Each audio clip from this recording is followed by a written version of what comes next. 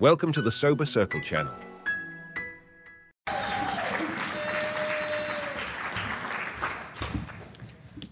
Good morning, everybody. Good morning. Sheldon F, I'm an alcoholic. It's nice to have gotten some sleep between last time I seen you guys. So it's so last night we talked about this selfishness and self-centeredness, this thing that drives me, this prison in my mind that I'm in. And the next order of business for me is to try and identify where that really exists in my own life. When I got sober, my sponsor would tell me all the time, you got to read 60 through 63. You got to read. I'd go to him with any problem. You know, the guys in the home group would do it, or you need to read 60 through 63. How my work life is, this is going on in my body. You need to read 60 through. It's almost like he didn't really know what to tell me, so he would tell me, read 60 through 63. And trying to identify the selfishness and the self-centeredness and the self-centered fear and the thing that drives me was very, very difficult for me until I actually got down to business, paper and pen, and wrote out these resentments. But when I was new, and somebody would say, you know, you need to do your fourth step. Have you written your fourth step? What about the fourth step? It was a very scary proposition for me. I don't know what it's like in Alabama, but in Vegas, if you go to a meeting and you say that you want to talk about step 4 or you're thinking about doing your fourth step, you'll get a couple of different responses. One of the responses you'll get is, ooh, ooh, don't do that. That's scary. It's terrible. Another response you'll get is good, because if you don't do a fourth step and you don't do it right, you're going to die. You will die if you don't do your fourth step. So I know one thing. I know it's scary. I know that another thing is that I'm going to die if I don't do it. And anything that's scary and that might kill me, I'm not really interested in at all. And then the other thing is that you'll get 100 different versions, workbooks and processes and all these confusing different ways that you could write a fourth step and ways that it could look. And so I'm confused and I'm afraid and I'm scared and I'm going to die and I don't know what to do and I'm stuck. And my sponsor took me to the big book and he said there are some really simple, clear-cut directions on how to do an inventory out of the big book of Alcoholics Anonymous. Now, what's funny and what has amused me over the years is that when you hear people talk about step 4 out of the big book, you'll hear some people refer to it as a 4-column inventory. It is 4 columns out of the big book. Sometimes you'll hear people refer to it as a 5-column inventory. I'm not sure if this is a 4-column group or a 5-column group, right? But we all swear we're doing it out of the big book exactly the way it's written in the book.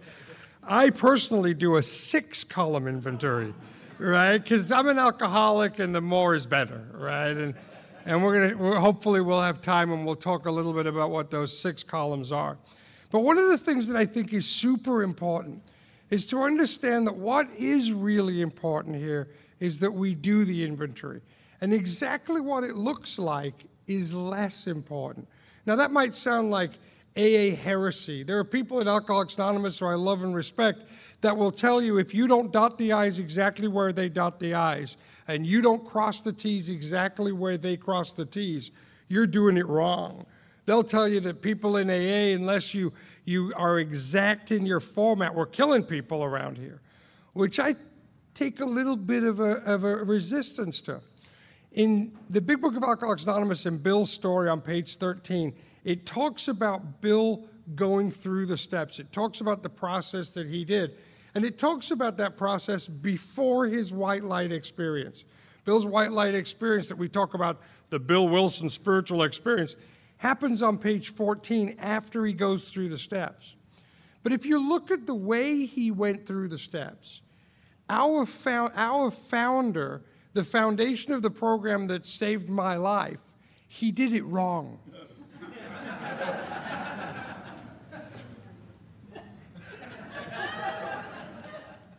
So we should all be dead. So the experience is the experience. The work is the work. We're looking for God, and there's mystery and there's mysticism, and the spirituality exists in the spaces and in the gaps. What's really important, though, is that we do the work, that we do what Don was talking about yesterday, that we seek God. The exact format of how we do it is less important than the fact that we're seeking. Having said that, if I'm your sponsor, I have an exact format where we will dot the I's my way and we will cross the T's my way. And if you don't do it the way I show you, you're going to die. So let's talk a little bit about what that format looks like. It says on the bottom of page 63, it says, next we launched on a course of vigorous action. It gives me a timeline of how quickly I'm supposed to start this work. Right after I get up off my knees from doing that third step prayer, the book says we launched. And launched, I think, gives me a timeline, right? I mean, if you're going to launch, you're going to do it when? Like now, right? I mean, you can't really launch slowly, right? I mean, I suppose you could, but the slowest you could launch would be 10, 9, 8, right? I mean, that's a slow countdown to a launch. We go quickly. On the course of vigorous action, we're going to take some effort and we're going to do some work. And this is really the first time that we're going to do an outward display, that we're going to actually do some real work in Alcoholics Anonymous. It feels like 1, 2, and 3 are work. But really what they are is contemplation and thinking about my favorite topic, me, right? But now we're actually going to do some physical work. It says, therefore, we start on a personal inventory. A business that takes no regular inventory usually goes broke. I'm in the car business. And we have to do inventory all the time. We have to know what we have, what we own it for, what the values of it are. It says that if we fool ourselves about values and we don't get rid of the damaged or unsaleable goods, we're in trouble. And in my life, what I had to do is I have to look at what it is that is driving me, what it is that I think is important, what it is that is running through my head constantly.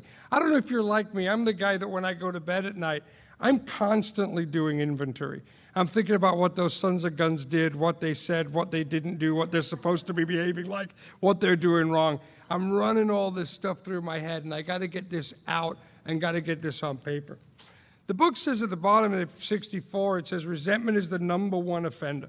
It destroys more alcoholics than anything else. I got a note in my book above that with a question mark that says, more than whiskey? More than whiskey? If you have the experience, and I'm sure many of you do, of going to detoxes or treatment centers, and we always find that guy that's in treatment and he was sober for a while. Not the guy that couldn't stay sober, but the guy that had a couple of 3 years or 5 years or 10 or even 20 years of sobriety. And he found himself getting drunk again, and he's sitting in the treatment center. I'm always interested by that guy. And I want to go up and I want to ask him what happened. Because from self-preservation, right, I want to know what it was that ended that guy back up in treatment. And you hear a lot of different stories, but a lot of times what you end up hearing is, well, you know, she was doing this, or my boss did that. And they've got this anger towards something that happened as their excuse, their reason for drinking. Now, we all know that it's kind of nutty, right? I mean, I've never had a problem or a resentment that drinking couldn't make worse. But resentment seems to be the thing that drives many of us out. Because I get blocked from God. I get that noise in my head. I get the comments and the anger and the ba, ba, ba, ba, ba, ba, ba. My sponsor likes to say that when I'm in that head state, I wouldn't be able to hear God if he was on my shoulder with a bullhorn, all right? When I've got that noise in my head. So resentment seems to destroy more alcoholics than anything else because it can drive us back to drinking. But what about that guy in your home group or that time in my life where I felt this way, where I've managed to stay physically sober, but through resentment and anger, I seem to be separated from everybody around me. I'm not able to have a good or happy life. I'm locked up in fear. I'm locked up in anger, in judgment. Everybody around me, I see problems and trouble, and it just feels like life is difficult, and I'm unable to have any happiness or joy. People in Alcoholics Anonymous, and I know there was a great tragedy here recently. I've heard many stories and known people very close to me in my community in Las Vegas that resentment gets them to a point where they feel so alone and so separate that they end up making the supreme sacrifice. And so we can get in trouble in many different ways, and drinking is one of the ways we can get in trouble. But resentment and anger and fear and frustration and the things that step 4 and then step 5 are designed to give me relief from can cause me trouble not only by driving me to drink, but by leading me to have a very difficult and miserable, angry life, and also lead me to make that supreme sacrifice. So resentment seems to cause more trouble for us than anything else. I have to be free if I'm going to be able to live any kind of a successful and enjoyable life. I have to be free of this stuff. So how do I do it? How do I get free? And the book gives me this set of directions, and at the bottom of page 64, it says we listed the people, institutions, or principles with whom we were angry. So I'm simply going to make a list. I'm going to write a list of the people that I'm mad at. And when I start to write my 4-step, I have this strange idea that somehow I'm different than everybody else, right? I think that my 4-step is going to be unique. I really don't want to write that stuff down because I don't want to share it with you because you're going to judge me horribly. And I just know that you're not like me. But if you're new, I got to tell you that we could write your inventory for you, right? We don't because it's fun to watch you squirm, right? But first name on the list, Dad. Second name on the list, Mom. Third name on the list, my current wife or girlfriend. Fourth name on the list, my brothers and sisters. Fifth name on the list, my boss. Sixth name on the list, my previous girlfriend or spouse. Seventh name on the list, my previous boss, then my previous girlfriend, then my previous boss. And then it trickles down through my uncles and aunts to anybody that's had any meaningless contact with me in my pathetic little life to this point so far. If I've had more than a couple of conversations with you, you're going to be on my inventory. One of the names that was on my inventory was my 3rd grade lunch lady. I was 28 years old when I shared my first inventory. I was 6 or 7 or 8 when this lunch lady was serving me lunch. I had a real resentment against her. I hated her. The way that she did this, just really. And I carried that with me forwards in life. The first name on my list was my dad. I hated my dad. My dad left when I was 2 years old. The next name on my list was my mom. Living with my mom when I was a kid was very difficult. She was an angry woman, and she suffered from panic attacks and withdrawals from society because of whatever, and I just didn't feel any love from her, and I hated my parents. And my brother was on the list, and so on and so forth. So I write these names down. And then it says we asked ourselves why we were angry. Well, I was angry with my dad because he left. I was 2 years old. I was 2 years old when he left, and I tell you, he didn't just leave me. If it had just left me, that was one thing. But he didn't just leave the home. There wasn't just a divorce. You know, I had other friends that were divorced, that were in a divorce situation, and the dad stayed in town. The dad would be there every other Wednesday, and he'd be there on weekends, and he'd show up to their sporting events, and he'd be there for birthdays, and he'd be there for holidays. But my dad, when he left the town of Leeds where we grew up, and he moved to London, 200 miles away. And from London, he moved to Canada. From Canada, he moved to Southern California, which is how my family, or how he ended up going from England, where we were born, to Southern California. And he ended up living 6,000 miles away, and I would see him once a year, if that. And so it wasn't just that he left my mom, but he left the whole family, and I hated him for it. I hated him for leaving, and then he asked what was affected, and everything's affected, right? Financially, we were affected. I was affected because I felt like I didn't have a dad in my life. I wasn't taught anything. I didn't get my own way there. I didn't feel loved. I felt cut off. I felt different. I felt separated. Every area of self was affected. Self-esteem, my financial security, personal relations, everything's affected. And so I start out writing this inventory very similar to the diagram on page 65. I've got 3 columns. I've got column 1, I'm resentful at my dad. Column 2, the cause because he left. Column 3, what's affected. Everything really except sex relations. Self-esteem was affected. Security, personal relationships were interfered with. The whole thing, my whole life is turned upside down by this with my dad. My sponsor said to me, and I do this with guys that I sponsor that are brand new in AA. If you've been around a while and you come to me and you want help, I'll have you write the whole inventory on your own. But my sponsor did something with me that I think was very effective, and I do this with guys that I sponsor. He had me only write the first 3 columns, and then we wrote the rest of the columns together while we did my 5th step, which I think was so important for me because I wouldn't have been able to find the insights that I was able to find by myself. So the next name on my list is my mom. My mom, I didn't feel like she loved me enough. She screamed and yelled a lot. I felt judged by her. I felt like she held back from me a lot. And what was affected, again, everything's affected. So I show up to my sponsor's house with these first 3 columns written. And we start to talk about my dad. And I tell you, I was unable to let my dad off the hook. You know, my reaction, if you would have asked me why I drank, if you would have asked me why my life was a mess, I would have told you it was because my dad left when I was young. Before my dad left, we were a middle-class family in a Jewish neighborhood. My dad left, and we become a Section 8 family on the wrong side of the tracks, a welfare family, food stamps, the whole 9 yards. A lot of prejudice growing up. I was the oddball in the community. My whole life was my dad's fault, and I drank because of my dad. If my dad hadn't have left, I probably wouldn't have ended up an alcoholic drug addict. Everything was his fault, and I hated my dad. And my sponsor's trying to get me to let him off the hook. He's trying to explain to me that I need to find some freedom from this anger towards my dad, and if I can't find this freedom, I'm likely to drink again. But I can't find a way to let him off the hook. And my sponsor says to me this thing that made me crazy. He said, you know, maybe your dad did the best he could with the tools that he had at his disposal. Well, I'm thinking get new tools. All right? I mean, that sounds good for somebody that's, you know, on the outside of my life, somewhere over here. Oh, I could find a way to forgive him. But this is my dad, for crying out loud. My entire life is ruled by this. And I can't let my dad off the hook. And we talk about my dad, and we talk about my dad, and I can't let my dad off the hook. The bottom of page 66, it says, this was our cause. We realized that the people who wronged us were perhaps spiritually sick. Though we didn't like their symptoms and the way they disturbed us, they, like ourselves, were sick too.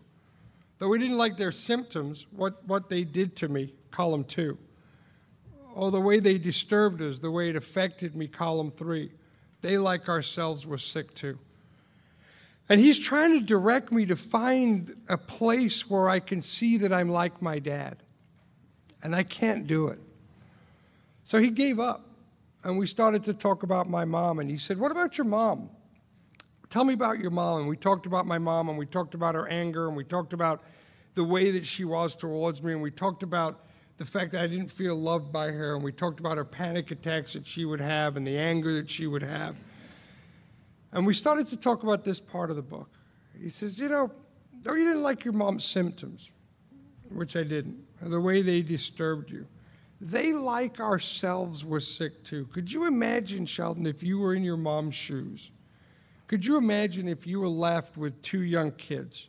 Could you imagine if at that early age you found yourself trying to raise these 2 boys by yourself?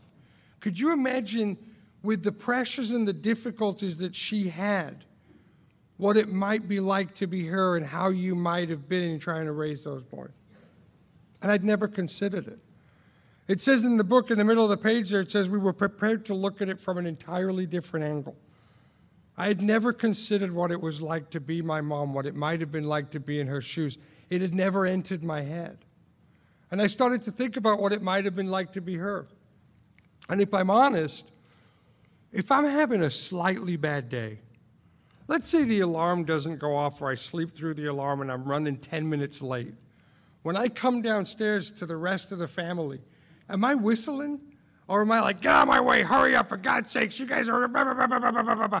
I don't have to be under a lot of pressure to behave like I'm cranky and irritable. Right? The pressure my mom was under, what might it have been like to be her? What might it have been like for her to live that life? And I start to consider for myself my mom's life and how it might have felt to be her. And you know, it's shocking to me now as I look back that I had never considered that. It had never entered my head what my mom's life might have been like. And I started to, if I'm honest, I started to think how I might have behaved in her shoes. I have a beautiful wife and a great son, and I've yelled at my son inappropriately. Anyone that's a parent has found themselves sitting on the couch after they've sent the kid to his room and screamed at him thinking, oh my God, I'm so out of line. And I compound that with what it would have been like to be my mom. I start to get a little bit of compassion for her. I start to think to myself, if I was in her shoes, would I have behaved any better? And the truth is that I probably would have behaved worse, based on my own experience with the way I am in my life. And I don't immediately let my mom off the hook. It's not like all of a sudden I want to go buy her roses and chocolates and run over to her house and cry at her feet. But I start to get a little bit of compassion for what it might have been like to be her. This is a sick man, the book says. When a person offended, we ask ourselves, this is a sick man. How can I be helpful? God, save me from being angry. In the middle of 67, it asked me, where had I been selfish, dishonest, self-seeking, and frightened? Where had I been dishonest? I had imagined that my mom was really capable of giving me the love that I wanted or demanded. What I thought, the way that I believed my mom was, and it's a little embarrassing to admit this, the way that I believed my mom was is that my mom could have done better easily, just decided not to. It's almost like I imagined she sat in the living room after me and my brother went to bed and thought, I could have been nice to them today, but I wasn't.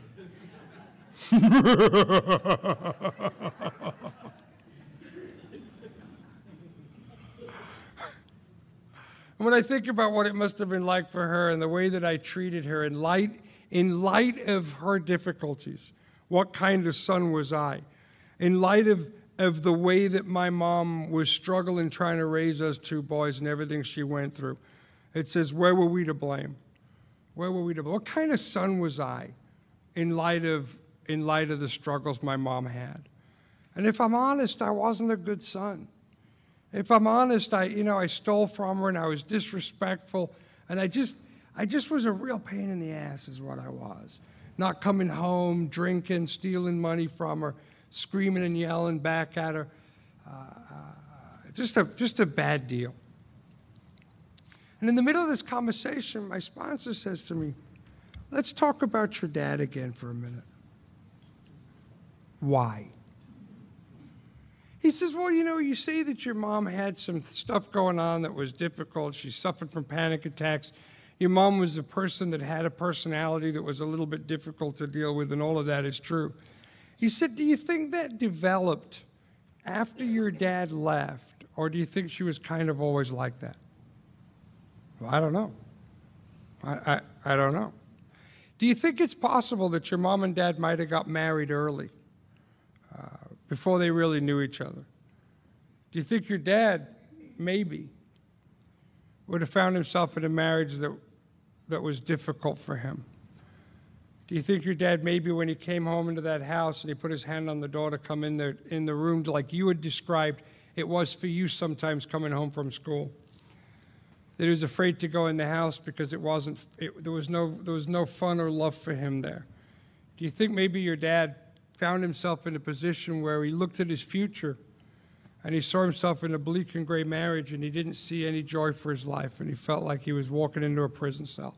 And it wasn't your mom's fault, but it was the way your dad felt. Do you think when your dad looked at his future, it might have looked gray and dark? I don't know. If you were in your dad's shoes, if that was true, if your dad found himself in a difficult marriage and your dad imagined the next 50 or 60 years of his life to be gray and to be cold and to be no enjoyment in life, do you think that you would have stayed, or do you think that you may have left?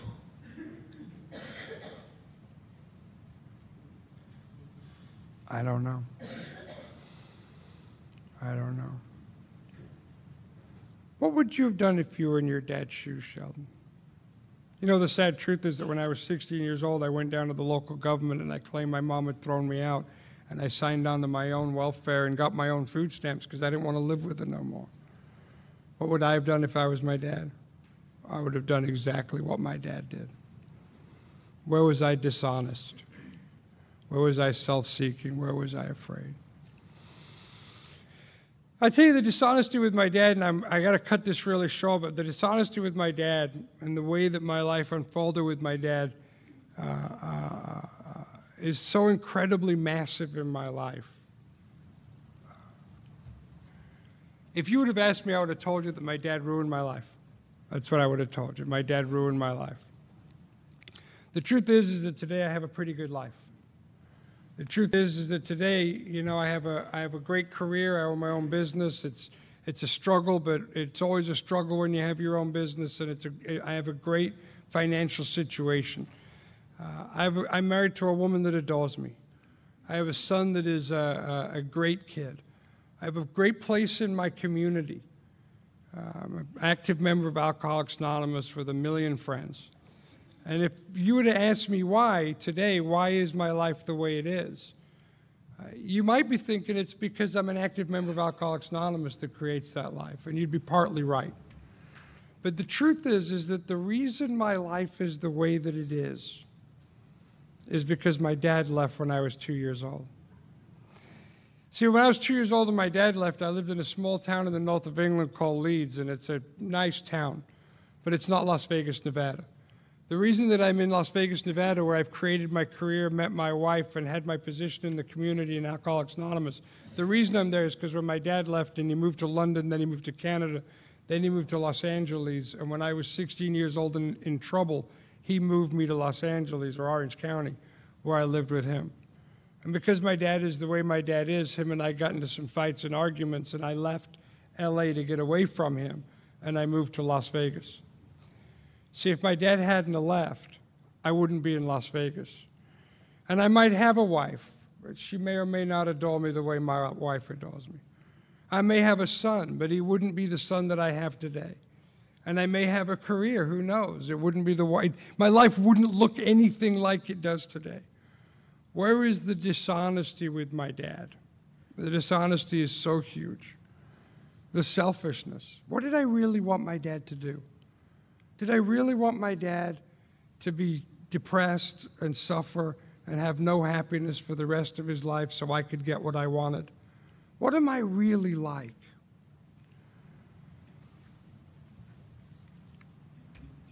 When I think about my mom and my dad, in light of them not being mom and dad, but in light of them being human beings who part of their job was to be mom and dad, but they were much more than just a mom and a dad, and see them in 3 dimensions in a way that I had never seen them before.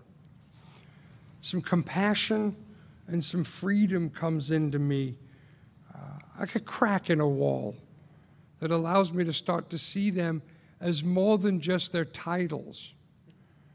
And that's, I think, part of my problem in all of my life is that when I look at you and I look at humanity, I don't look at you as people.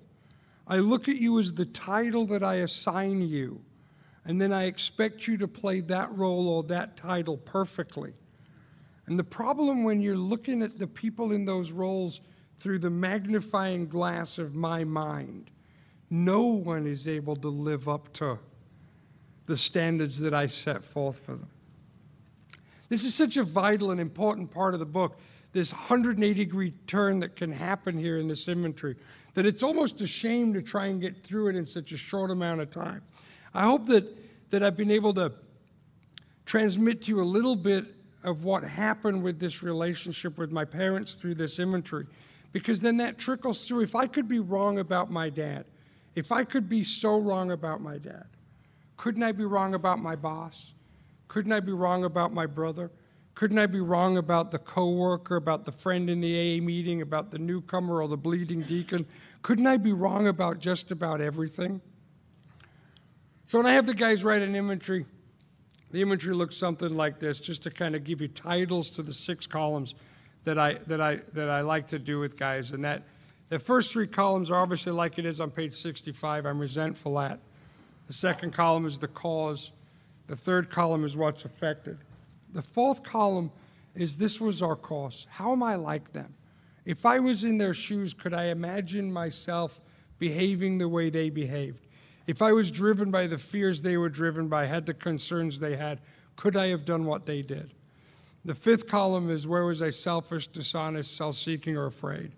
And that last 6th column is what should I have done instead, or where was I to blame? I really wish we had more time for this. That's all out of me, though. Thanks very much, guys. Thanks for listening. Please support the channel by liking and subscribing.